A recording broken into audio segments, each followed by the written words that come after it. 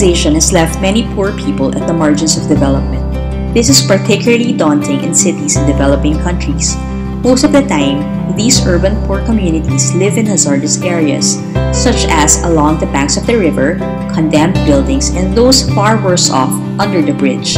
Many cities are struggling to find ways to provide social housing for the poor.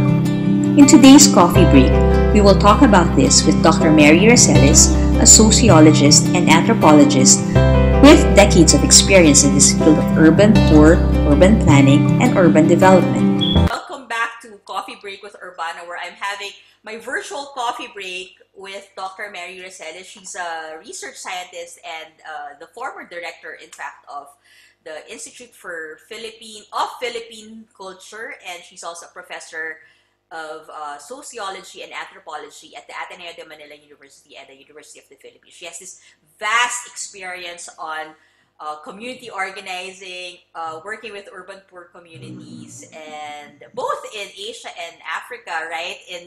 I remember you also worked for UNICEF in Africa, and she's a consultant for World Bank and UN and Asian Development Bank.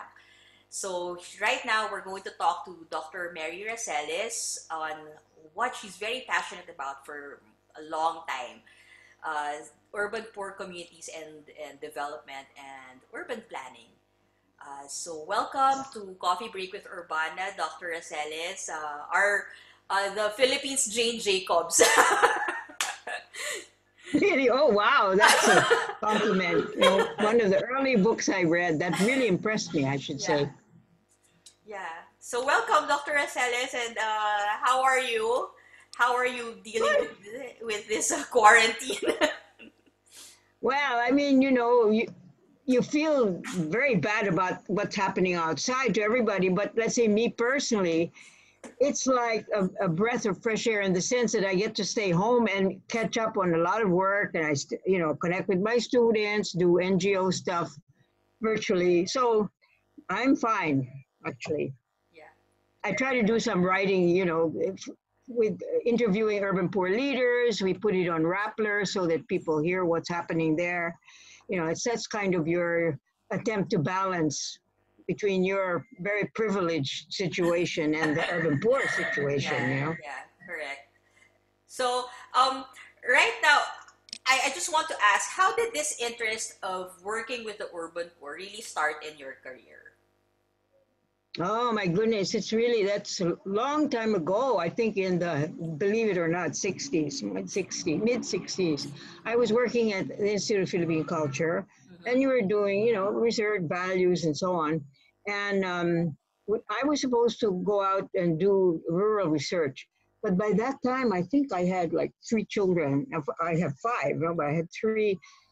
And, finally my husband said, how long are you going to be away? 3 months? And what about the kids? And I said, yeah, it's really terrible. At that moment, it happened that somebody from Procter & Gamble, which had a factory in Tondo, came to see Father Lynch to ask him, can somebody do a study of the urban area around Philippine PMC? The mandarin soap and shampoo and things like that. He said, because what we're finding, it's a poor area. It was not an informal settlement. It was just a low-income area of Tondo near the shore. He said, young kids are jumping on our trucks and they're kind of stealing the equipment. So now we have to cover it. Is that a mark that we are not popular, or are they getting back at us at something because they're poor and we seem to be well, etc., right? So he kind of came with that problem. So Father Lynch, anthropologist, said, okay, because I told him, I don't think I can go to rural areas, He said, how about this? This is urban. And sure, and that's how it all went. So the 2 of us went and began to go to Tondo. When people first heard that, they said, are you crazy? It's drugs and gangs and on. But we went, and and I think that's the first thing you find. The stereotypes of low-income neighborhoods are so false, right? They're ordinary people. So that was a big value change for me, in the sense, not that I kind of I just didn't know anything about it until I went there, and then began to meet a lot of people and look at the structure of behavior, what brought people together, how did they identify themselves, who belongs, who doesn't belong, what's the sense of community. So I did that study, and I think it's the first urban article I ever published was in this City as Center of Change in Asia in 1960. Was it 70 maybe, or 65? Anyway, so that was it. That's how I got into urban. And at the time, there was really nobody else in urban studies in anthropology. So I was there as a first. So that's how it started. Yeah, so you pioneered this urban sociology and urban anthropology in the Philippines. In fact, I think. Yeah, I never thought of it that way, but I think in effect, yes, because the next one who did it was Hocano, Pepe Hocano, F. Landa.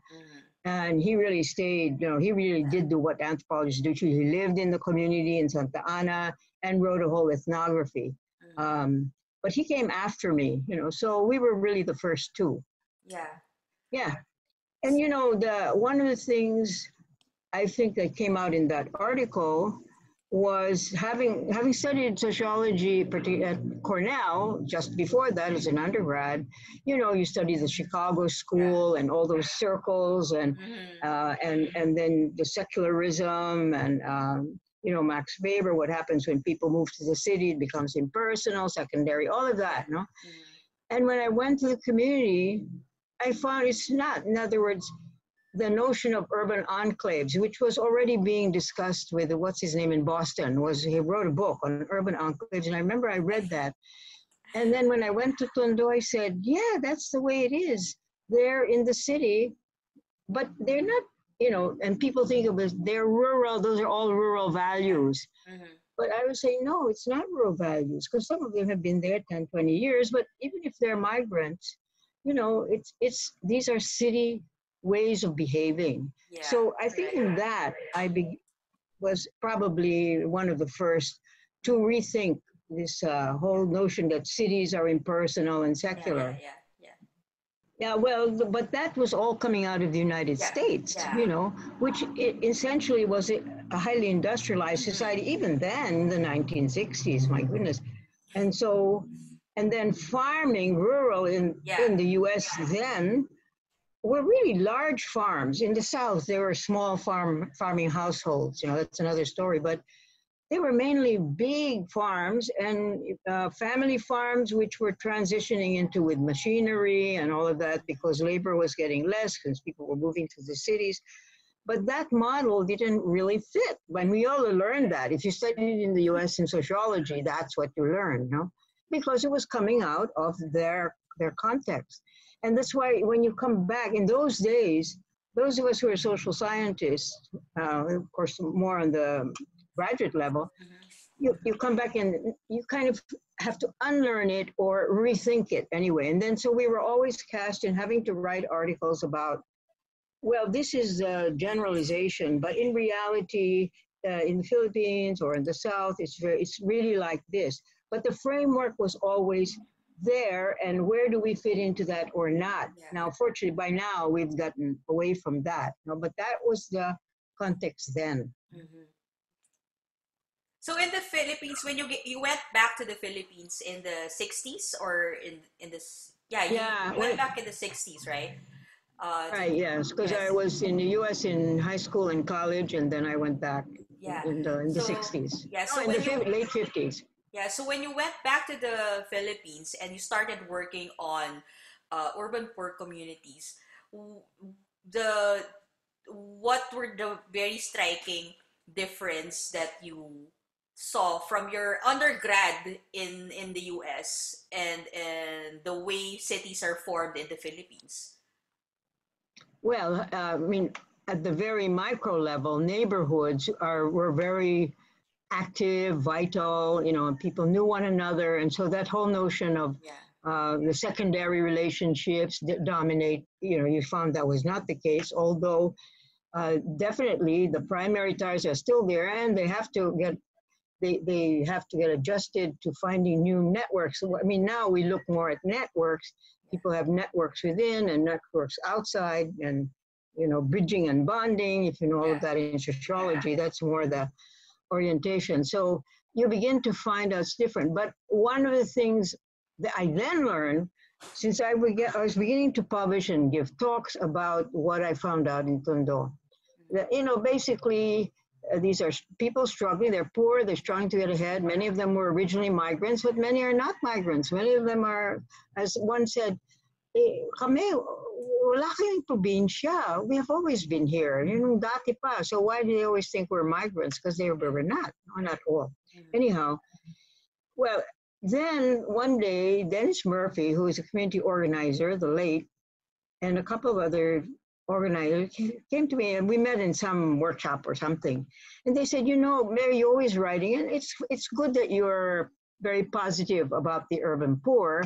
These are low-income urban poor, not informal settlers, right? Yeah. They said, but we work with informal settlers, and we're organizing. And in our view, they should be the ones making points about themselves. It really shouldn't be you telling the world about them. They should be asserting who they are because they have certain, aims, which is mainly to get security of tenure. So I was kind of taken aback, so I said, well, so what do you want me to do? They said, well, why don't you come join some of the meetings, come to, that was the Zone 1, Tondo, the famous. And so they were organizing there to get access to the land tenure. And I think that's when I really learned the power of organizing, because I saw what happened when people got a sense of power that they could, by acting together and strategizing and that they were able to accomplish a lot. And so ever since, I mean, that view that, urban poor are kind of ordinary people, but have special problems. But if they get the tools to think through their own issues, and the strength and the confidence to move ahead through various kinds of actions, they accomplish tremendous things. That's one. And then the other, just sitting on so many meetings with NGOs and them as an academic, just listening to that, I began to think this is really where theory is generated. All the stuff that I'm teaching in Ateneo at the time, which is drawn largely at that time, the 70s already, from foreign, US, Europe books mainly. You have to keep transposing it. Whereas why don't we start from here, listen to what they're saying, and draw a theory, not brand theory necessarily, but build up, knowledge based on what's actually there. So ever since, I've been involved with the informal settlers, particularly. I think that's very interesting to note, because I had the same experience when we did the Typhoon Haiyan rebuilding. I just left the bank that time, and then I went on field, and we were able to talk to a lot of the informal settlers, in fact, along the coast. So if you recall, that time they declared 40 meters from the shoreline is a no-build zone right away in just, I think, a week after the Typhoon Haiyan. And it's very interesting because when we did the rebuilding, I also wrote a paper on it, not exactly on our project, but I took a more urban sociology point of view. So I looked at it. People with a higher social capital and human capital are able to rebuild much faster than the rest of the community. So we did papers on that, and in fact it's true. So you will see that they have their own little networks, but there's also one of the interesting findings that we found there was that there are communities that of course are faster to be able to, or they were able to rebuild much faster than the rest. But there are also other communities that were able to rebuild on their own. So was that there are households who were able to rebuild on their own, but not collectively. So there's a difference on the level of collectivity or community. So, Mm, but mm. both have the same high social capital because, you know, they have networks, but not as a community. So Yeah, and getting government to yeah, recognize that is it yeah, seems to be so difficult. yeah, Although more and more, of course, now that is recognized. But the thing is, people can build their own houses, yeah, and Tao Pilipina helps them a lot on the design, and they're strong, they won't collapse, and so on. But in the end, if the land issue is not settled and they're unsure, um, and if a sanitation system is not built in, yeah. if the roads are not at least footpaths are paved, Correct. etc., and that's they can't do. I mean, that's not that they can't; it just costs too much. I mean, that is a function of a local government, and that's what we keep saying, that people can really build their own houses, give them some technical assistance, the materials that are stronger, they can do it because they do it anyway, as we know, no? And we just have to help them build it stronger or better. But they can't really tackle the rest on their own. They have to lobby Yeah. for attention to that. Although many times they also raise their own funds just to little by little, to pave that little road, to Mm-hmm. put more water there, et cetera, et cetera. Yeah, but people have tremendous capacity. That's Yeah. the thing. Yeah, thank you for mentioning Tao Pilipinas, our friends from Tao Pilipinas. Hello. um, Oh, good. Oh, yes. yeah, they're also our friends. And uh, in your experience, because you work with in Africa, right? Yes. Yeah. Hmm. So is there a difference in on how they deal with the urban poor in Africa? How the local governments deal with the urban poor in Africa and in Asia is I don't think so. I there's mean, at least not when I was in Nairobi, and that was in the what 80s and 90s. mm, The irony is the Center for Housing is based internationally in Nairobi, mhm, and yet Nairobi, Kenya, had the largest slum areas or informal settlements, and they could never really resolve that. It's the same thing. The notion that land belongs to the government, yeah, and which is why people settle there, because they kind of feel that, well, with government you can negotiate somehow or mm, fight. With once private property is already decided, designated in the yeah, country as important, it's much harder to fight there. But with government you can maneuver because they need your vote, and they know that, mm, even, and so they don't get, but they're universally the same. not well treated. They're really not, for the most part, given access to resources. Although over the last, I would say, 50 years, there has at least been a recognition that they have rights, Mm, that I mean, in the 50s or 60s, when I started here, when you would say something to advocate for something in the informal settlements, they say, why would you put water there? If you put any facilities, they're going to want to stay. They should leave. They shouldn't be there. That notion, they're illegal. They should be out of there, have no right. That has changed a lot, yeah, I think, worldwide, partly because people do what they do. They stay there, they don't move, or they fight. And more, I mean, the UN systems and, progressive architect, people, so on, and NGOs have managed to change those orientations somewhat, that they have rights. But access to resources, that's another yeah, story. And in the Philippines, access to housing, I mean, decent housing in the city, not outside, yeah, that's still an issue. yeah, yeah, yeah.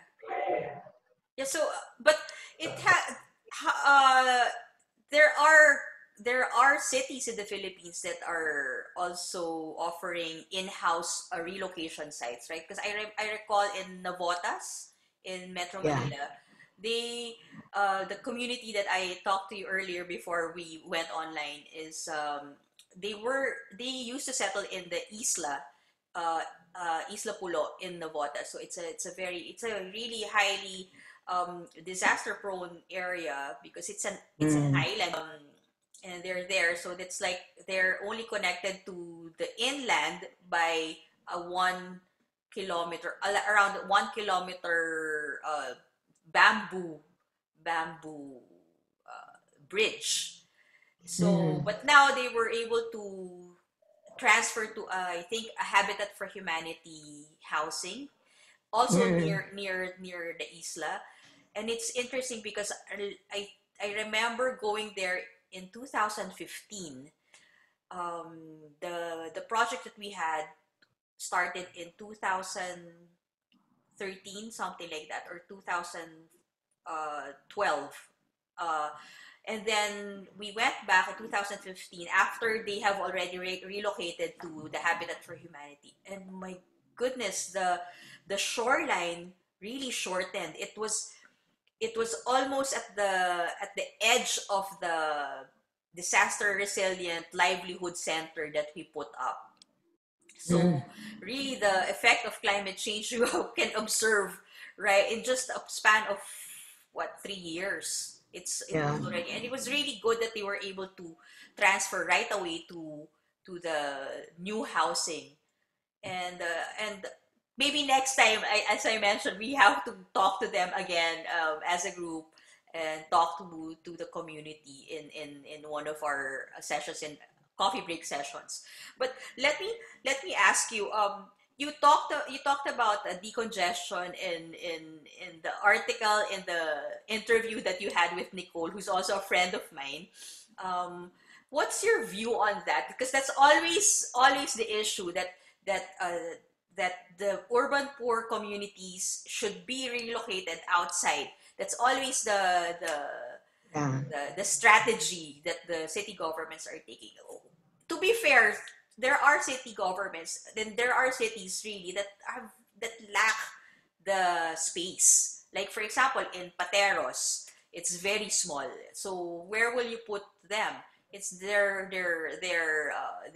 problem is space for their own um, residents, and for the informal settlers, they don't know where to put them because it's so small. I remember it's a just 160-hectare township in Mm. the middle of Metro Manila. So how what's your view on that? The congestion. Well, decongestion, that's a very popular term today because I don't know, have you followed this latest Balik Provincia? Yeah. Yeah, all right. I mean, there's a case where all of a sudden the administration is saying, you know, all those areas are too congested because they couldn't really feed them all. I mean, Mhm. they suddenly had lockdowns almost overnight. Yeah. So people who earn on a daily basis couldn't go out. Yeah. And therefore, of course, government had to find a way of feeding them. And a lot of private donors were also coming in. But the concept, that the coming out with these places are so congested they should return to the province, balik probinsya, and it's now a new version too. And you say, well, for those who want to go, yeah, fine, have facilitate, but uh, what are they returning to? Huh? Yeah. The provinces are also, they have a lot of poverty there. I mean, 2/3 of poverty in the Philippines is still rural. All right. So what you're going to send back urban poor voluntarily, and if they don't have jobs already prepared for Yeah. them or decent housing, why should they go back?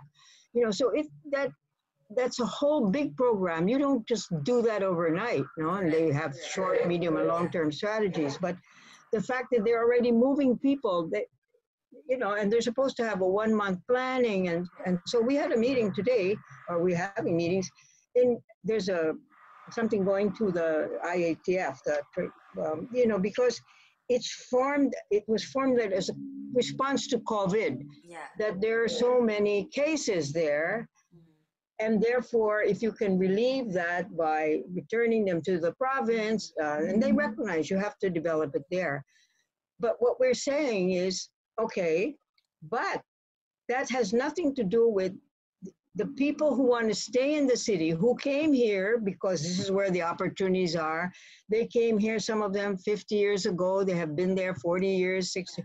Their kids have been born there, raised there. The kids have no sense of a province. Mhm. They don't relate to the province. They would, so they're really urban people. And we know that urban places are where are best able to handle huge populations, right?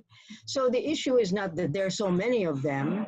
The issue is that basically government has not recognized its responsibility over the last 60 years to provide decent housing or secure tenure on site where they can build on their own with some help from local government, or nearby relocation near their jobs, which they already have.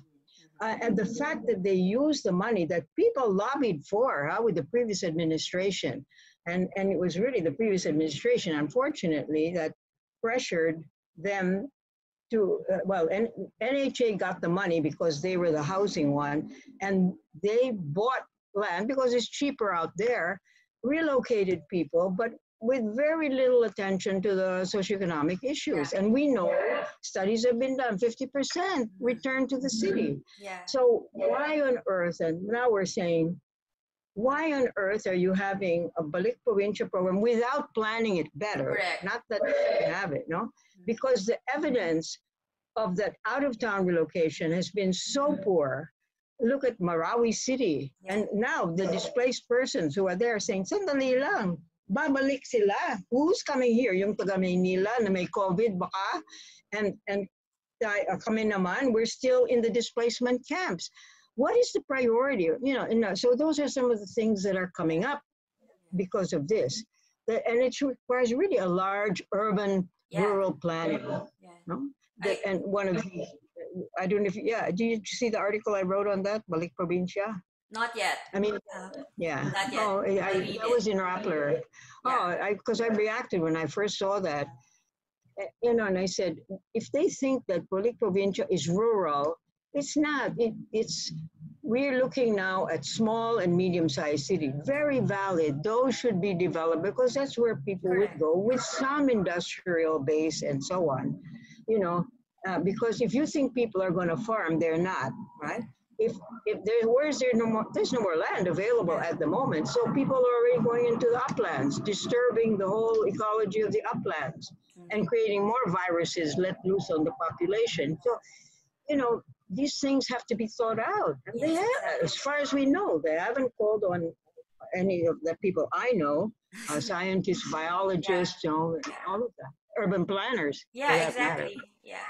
Because I don't understand also if they're going to go back and there's no definite plan, social development, economic development plan in the area. A lot of urban planners, we've studied this for a long time. Having those little growth poles in the provinces, and that's the only way really for us to have to develop these provinces and to also avoid having these people go to big cities, because we have to create opportunities in the provinces. So that's how I think urban planning and urban sociology and this entire thing all merge together. And it's for me it's a very interesting subject matter in planning. It's also one of the biggest challenge because you're dealing with real people and real problems. We